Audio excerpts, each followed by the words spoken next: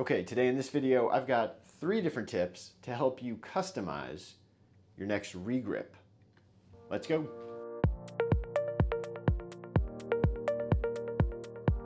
Hi everyone, welcome back to the channel. I hope you're having a wonderful day. I'm AJ here in the Elite Fit Golf Build Shop, and today we're going to be talking about a few different ways that you can sort of customize your next re-gripping job. Because look, there are a ton of different grips out there at this point. You can find every different size, color, texture, material, you name it. There's a ton of options. But there are going to be cases where there are certain things you're looking for that you just can't find in every grip or in a certain grip that you like. So I'm going to show you today 3 different ways that you can sort of modify a golf grip while you're putting it on in order to get something a little bit different out of it. Okay, number 1, what I call the stretch. And this is going to be good for anyone looking for a grip that's a little bit smaller diameter.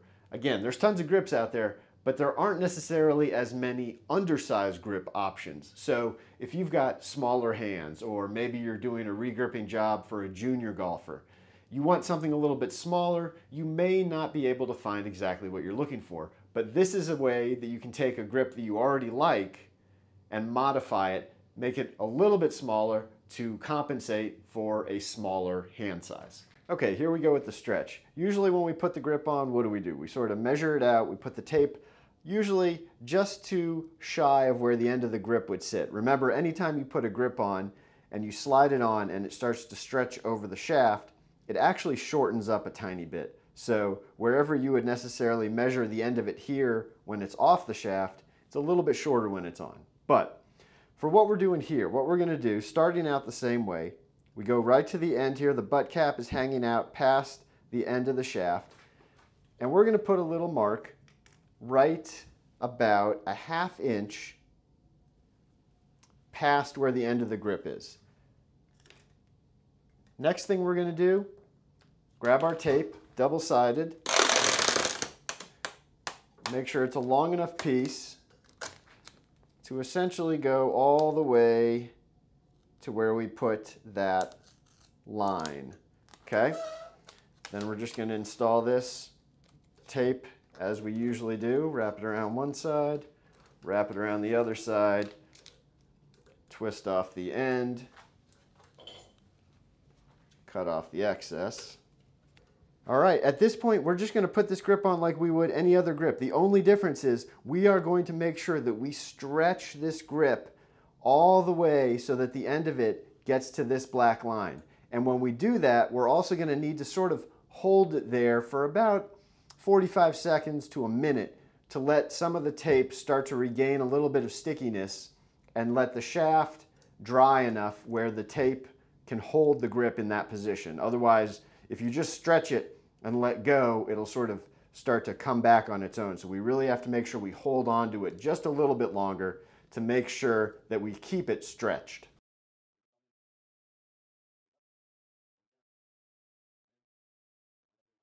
Slide it on and stretch it. Make sure we're stretching all the way back from the butt end up to the tip. We don't want to just stretch out the tip side, because then this part will get a lot thinner and this part won't really get much thinner. So we want to make sure we're starting that stretch all the way from the butt end and sort of pulling it out down the shaft towards the head.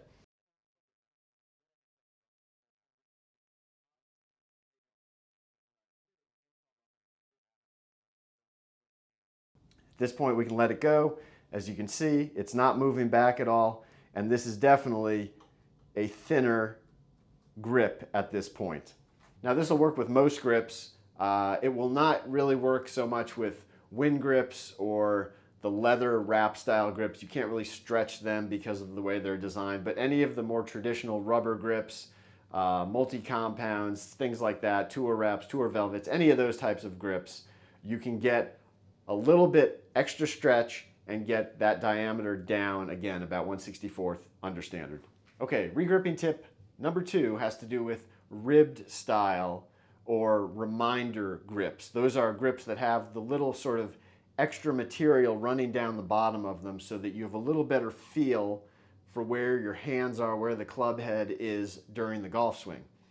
Used to be very popular. It was on a lot of different grips. Then they kind of fell out of favor for a while, and now they've come back again with some companies making these sort of super pronounced reminder rib style grips like Golf Pride Align. Now again, those are great, and if you like one of those, perfect, but maybe there's a grip that you really like that isn't offered with a rib or with a reminder on it. Or maybe you're someone who likes to install their grips logo down, so you don't want to see any of the, Golf Pride, Lambkin, whatever it is written on the top of that grip. Obviously, if you're doing that and you've got a reminder or a rib running down it and you turn it upside down, well, that is probably not what you're looking for. So if you need to put a rib, if you need to put a reminder on a grip that doesn't have one, all you need is a little piece of plastic that looks like this. This one comes from Golfworks. You can get them other places. They may look slightly different, but they're all pretty similar. That being just a thin piece of plastic, tapered in on both ends. This one has sort of a sight line on one side that I guess could be helpful. I don't really think it's overly necessary. And the other side just has an adhesive backing with some paper over it. And all you're doing here is just sticking this onto the shaft and then putting your grip tape over it and just re-gripping it like you would any other golf club. The only real trick is just sort of making sure you get it set in the right position for where your hands are. So when you install it, you would turn the shaft upside down and try and get the head perfectly pointed down at the ground and install it with the tape just like that. If you're concerned that maybe it's a little bit to the side or the other side and you're not quite sure, you can take it out of the vise and just sort of hold it in your hands and look and see, does it feel right looking at the club head? If it feels right, perfect. If it doesn't, you can pull it back off, position it again, take it out again, and check and make sure it's in the right position. But again, once you get it on there in the right spot, it's just attached down with the adhesive, and then we're just going to put the tape over it, grip it as usual, and now you've got a reminder on any grip you choose.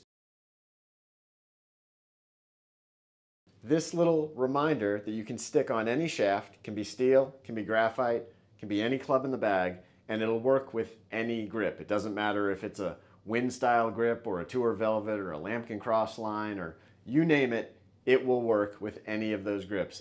Okay, final tip today is how to make any grip into a reduced taper grip. You may have heard of a +4 grip, right? That's a grip that essentially the part closer to the head, the bottom part of the grip, has less taper to it. So the entire grip runs a little more parallel. There's less taper going towards the head. Some people like that. It's offered in a number of different grips, but again, compared to the total number of grips out there, it's still a very small percentage. So if you have a certain grip you like, there's a good chance it may not be offered in a +4 style. But it's a very simple thing when you are re-gripping your golf clubs to do the tape in such a way that you can make your own reduced taper grip. First thing I like to do is just kind of take a grip on the shaft like I would be holding it and just sort of get an idea of where my lower hand is going to be sitting on the shaft. Okay, so right around here. So this is really the area kind of here to here where we're going to focus on building up that shaft. And we're going to make a line just down from the end of the grip about 1/4 of an inch or so, just like that. And that's where our tape is going to start. Okay? At this point, we are just going to take our build-up tape, starting with a piece about, what do we call that? That's about 3 inches. And we're going to put our first piece of build-up tape that runs right up to that line that we drew, and put the first piece of tape down just like that. Now the next piece of tape we're going to get, we want to make sure it's about 1/2 inch longer. So if you're worried about it, I would cut all your tape before you start putting it on, so you can actually measure how long this piece is and make sure you get your next piece to be slightly longer and your next piece slightly longer than that. we're just going to eyeball it here for this demonstration. So this piece, let's see, how'd I do? Well, it's a little bit longer, but that's okay. Now for the second piece, because we put the first one on facing face down, the second one we're going to go face up in the opposite direction, just so it all sticks together a little better and you don't create a big seam on it. Okay, so there's the second piece, just like that. Third one, we're going to do the same thing again. We want it to be slightly longer than the last one. This one again, because we went from the underside. Next, this one, we're going to go from the top. How do we do on this one? This one was a little closer. That's about 1/2 inch. We're going to put that one on next. And then one more piece of tape. Again, 1/2 inch longer than that last one, which is about, call it there. And we're going to go again from the underside and stick this on there. And again, 1/2 inch longer. And we're going to wrap that on there just like that. At this point, then we would just put on our regular double-sided grip tape for our final layer. Throw that on there.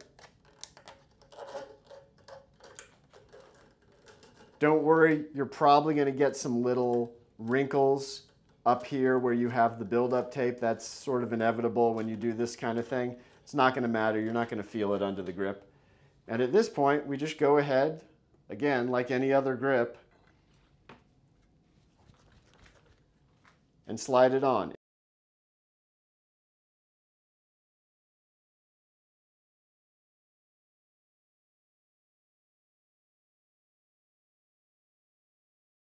So there you go. That's 3 different ways that you can customize your grips and get exactly what you're looking for in case you can't necessarily just find it for sale. Hey, if you've got any questions about anything I did today, definitely leave those down in the comments down below. If you enjoyed this video, please like and subscribe to the channel, and make sure you hit that bell icon so you'll be alerted when I post new videos.